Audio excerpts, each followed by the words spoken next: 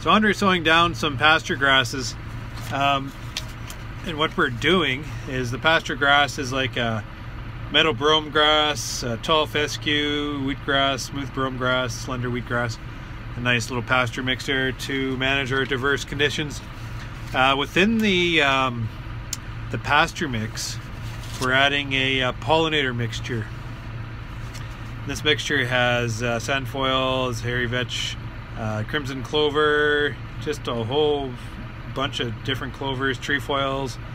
It's got some grasses in here, buckwheat, it says, yellow mustard, alfalfa, black sunflower, just a scattering of all types of diverse floral to help the natural pollinators and to help my honeybees within the area.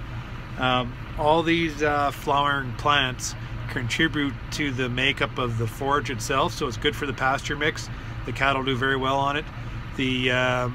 Especially the clovers, they add tremendous value to our soils, adding nitrogen to help the grass grow more. Those roots go down and they tap down through the hard pan, and they just create a much better soil condition for our pastures. So when we manage our pastures, we rotational graze. So we send them in, we graze it down, and then kick them out, and that allows our grasses to grow back and the legumes, and it should provide us a continual flower through the pastures right up till freeze up.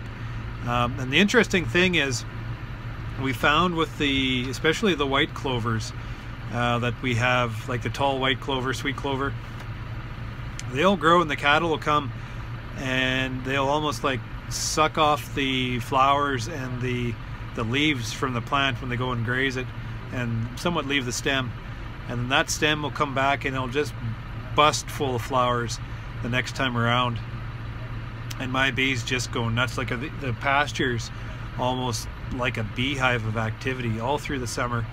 So it's really good for the bees because it provides a continual refresh of flowers throughout the summer, and it's excellent for the soils because it is adding all that nitrogen to the soil for that grass to grow.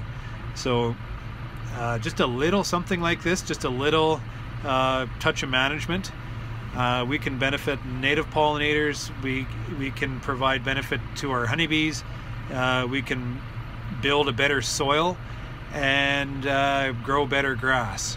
So it doesn't take much, just we have to put a little bit of thought into it. So that's what I'm doing right now. We're sowing down a little bit of pasture. You can see it in the background. This is a half section, some muskeg to kind of cut up farmland we've been farming, but we've increased our cattle herd, so we need more grass. So we're just going to put this whole half section down to pasture and rotational graze more cattle on this piece of property. It's going to make for a really productive piece of property for us.